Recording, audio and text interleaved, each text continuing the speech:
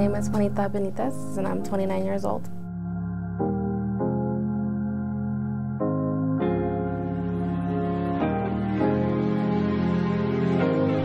I was the one that found him. I got home from work about 1 in the morning and I found him in the garage.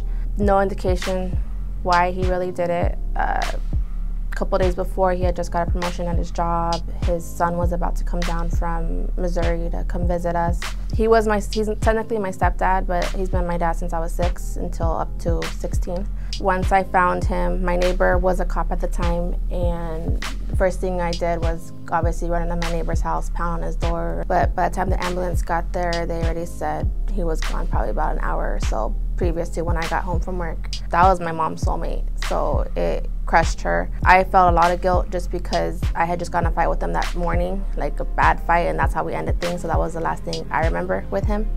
And then my brother, he was the man of the house now, and he tried to put on his poker face for all of us. I was 16, locked myself in my room, blasted music, zoned out, cut everybody out. My brother's been my best friend. Talk to him every day. We don't miss any day when we talk to each other. A week prior, we had made plans to go to the art walk in Riverside. I was at work and I texted my brother about the plans for the art walk, and he didn't respond, which is usually not like him. Texted him an hour later, still nothing. So something in my gut just told me something wasn't right. So I ended up leaving work early, went straight to his house. His saltwater aquarium fish tank was on. He does not leave that on if he's not home. So I knew he was home. So I pounded on his door, everything, nothing, no response. And actually his neighbor realized that his upstairs window was unlocked. So I gave his neighbor permission to go through the window. And his neighbor went through the window, and his face I already knew. My brother was literally my other half. So in my way, I didn't feel like me. I didn't feel complete, and I guess in a way. We did everything together. We talked every day. He was the one that called you at 11:59 on the dot to wish you happy birthday, and that was gone. And my birthday was literally the next month after he did it. So I didn't want to go out on my birthday. It just wasn't the same. I quit my job. At this time, my kids were gonna be 1 the next month. I was still there, but I wasn't really there. Like, I knew my kids felt that I wasn't me, and they feel it. Even though they weren't even 1 yet, they didn't talk, they didn't walk, they felt it. I turned off my phone, quit my job, turned off all social media. I just wanted to be by myself. It was probably really hard on my husband, but he dealt with me. I didn't eat.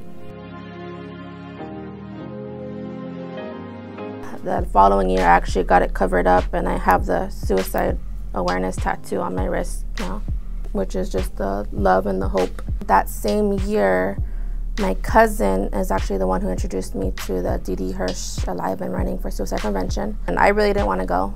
I did not think I could do it. I didn't think I could handle it, but it meant a lot for her for me to do it. So I sucked it up, put my sunglasses on. We went to the walk, and my sunglasses did not leave my face. There was people on stage sharing their stories, whether they were the ones surviving someone committing suicide or if they were the one that attempted it. And they were just up there in tears sharing their story, and everybody's crying, and I'm trying to put on my poker face because I'm the one that likes to cry in the closed rooms. They convinced me to go to the front, and as much as they really had to pull me because I didn't want to do it. They did a whole tribute dance for my brother and then my stepdad. And that was just, I don't know, like the sunglasses eventually came off. I was still crying, but they came off, and it was just, you don't realize how many people actually go through it until you're actually in that situation.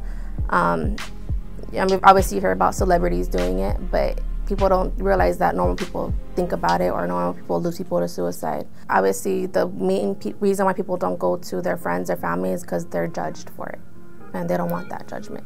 And that's the hard part of it. And to me, it wasn't really him and his mentality.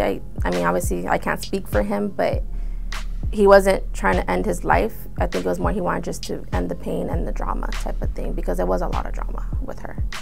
So I think that's what it was with him, and he felt that if he talked to me or if he talked to my mom, that maybe it would bring us drama. And he was the person that kind of like me, he held his feelings in. He would cry behind closed doors and stuff like that. You're really not alone. If you're not comfortable talking to family or friends, there are options out there, whether it's the hotlines. If you're not comfortable on the phones, they do have the chat rooms.